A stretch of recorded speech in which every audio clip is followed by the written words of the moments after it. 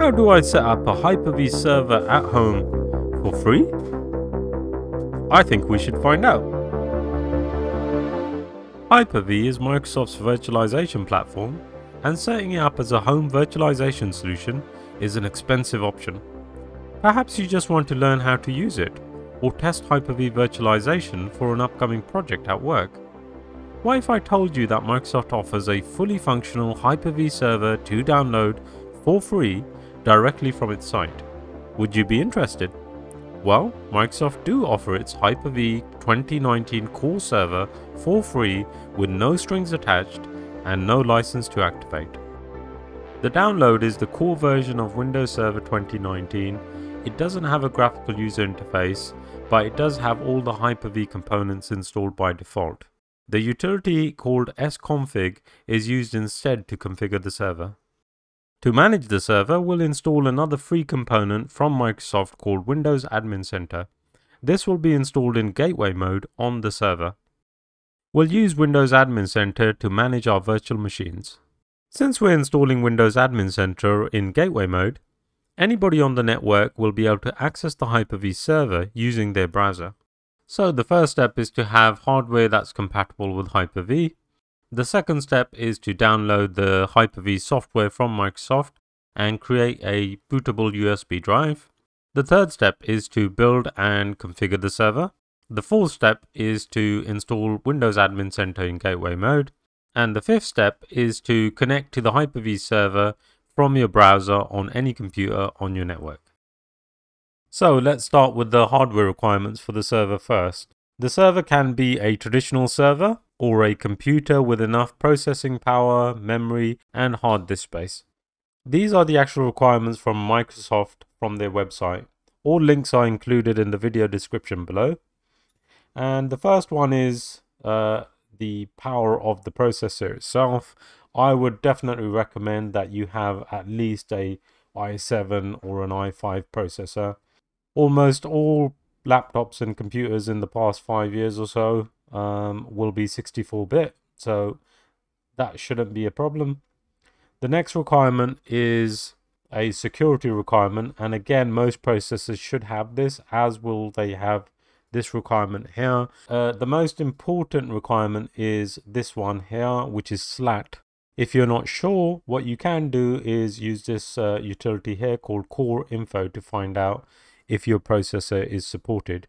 In terms of memory, I would actually recommend that you have at least 16 gigabytes if you intend to have a Hyper-V server for a lab environment or for a production environment on your home network. In terms of disk capacity, I would definitely recommend an SSD rather than a traditional mechanical hard drive, and you should be looking to have around half a terabyte to a terabyte depending on how many virtual machines you intend to have. Another requirement is to make sure that you enable virtualization in the BIOS on your computer. Let's move on to the next step. What we'll do is download the Hyper-V Server 2019 ISO file by going to the Microsoft Evaluation Center. Here you'll need to fill in a few details, and then you can download the ISO file, which is around 3 gigabytes. To use the ISO file, you'll need to create a bootable USB drive, and you can use a utility like Rufus, which I would recommend on a Windows PC, or you can use Etcher, which I would recommend on a Linux PC or on Mac OS. Now we'll go through the Windows Server installation by plugging in and booting from the USB drive. It's a standard Windows setup, and you should know that if you are using an old laptop or PC, this will wipe the hard drive, so you have been warned. Please back up your files. And yes, I'm talking to you, that one person who's going to leave me a comment saying he's lost all his important data.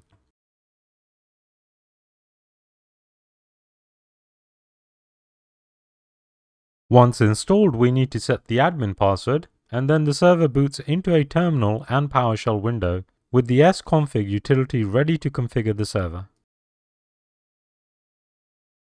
Here I'm going to choose option 2 to set the host name of the server. I'll call it Hyper-V01.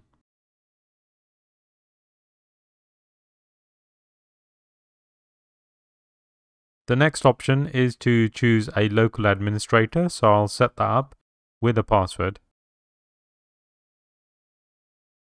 The other options I configure are setting Windows updates to automatic, downloading and installing all updates, enabling remote desktop, and setting a static IP address for the server. Okay, so now we're ready to install Windows Admin Center, which will be used to manage the server from a browser. And the first thing to do is go into PowerShell mode. And then I'm going to create a new object to hold our download, which will be the Windows Admin Center MSI file. And this way I can download it directly to this server.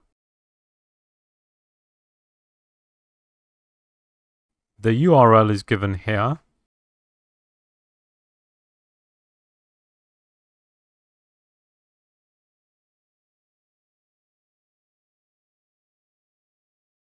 And this argument is used to name the file that's downloaded. So I'm calling it wac.msi.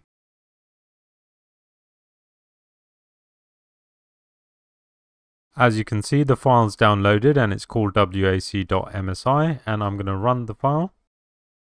Although Windows Server Core doesn't have a graphical user interface, you can run some of these utilities in graphical mode. I'm going to choose the defaults, and what this is doing is installing Windows Admin Center in gateway mode.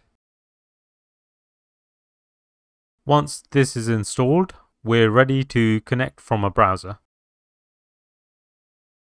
On my Windows workstation, I can now go into the browser and type in the IP address of the server.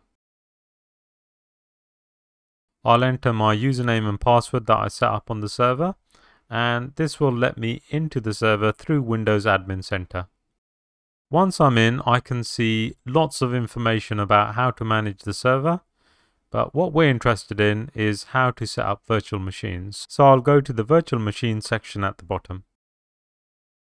Here I can add a virtual machine and set all the normal parameters for the machine, like the processor, memory, network, and storage.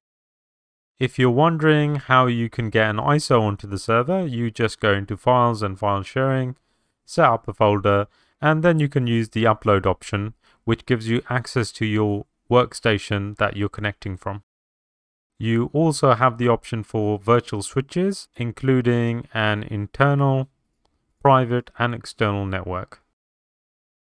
For more complex tasks, you can connect to PowerShell directly in the browser to the server. That's pretty good, I think. So that's how you set up a Hyper-V server at home for free. I hope you've learned something today and enjoyed this episode. If you're new here at STech Systems, the IT Skills Library is a collection of questions and answers to build your IT skills one answer at a time. Subscribe now and start building your skills today.